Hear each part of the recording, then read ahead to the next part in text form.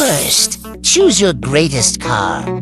As you can see, there's a lot of cars are available to choose for this event, but sometimes are not available in another event. So I recommend this car, which is almost 80% available at any events. This is BIMI P24. Second, receive and do the task.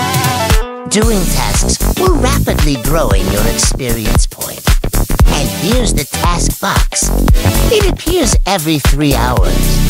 Instead of waiting, you can receive tasks in 2 ways. You have to spend your gold, or your time to watch ads. Third, choose your favorite configuration. This is my favorite configuration at this event, because I could achieve R1 easily. Here's the video replay. Actually, in some event, my car is out of control.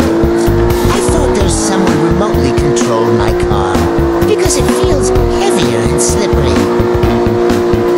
Does anyone feel the same way?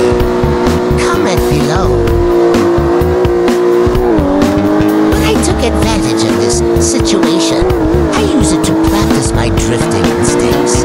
Like when do I have to use the handbrake? Adjusting the distance between the car and the wall. At L. I don't need to subscribe. Subscribe.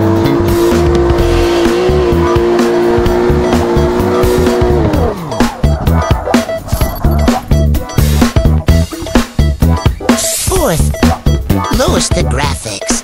It can improve your skill during drifting. Get the highest score, but the most importantly, keep your battery healthy.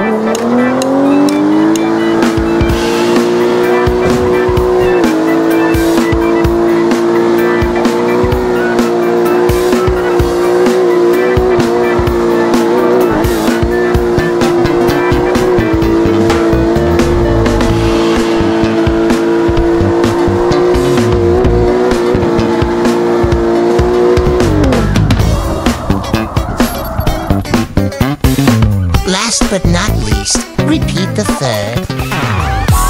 This goes against step number 2 before, because you won't be able to play in this configuration if you just go back to the menu.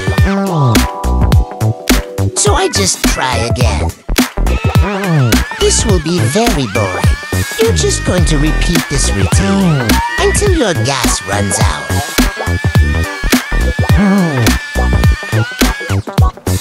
Thanks for watching.